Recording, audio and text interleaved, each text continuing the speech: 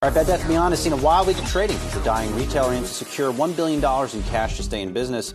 But worth remembering is how the company got into its current mess. That is not by not evolving with the consumer. You can see that in the company's sales. Bed Bath & Beyond is forecast to have $5.6 billion in sales for the fiscal year ended February 28th. If that number is hit, it would mark a steep drop from the $12 billion in sales the company did for all of 2018.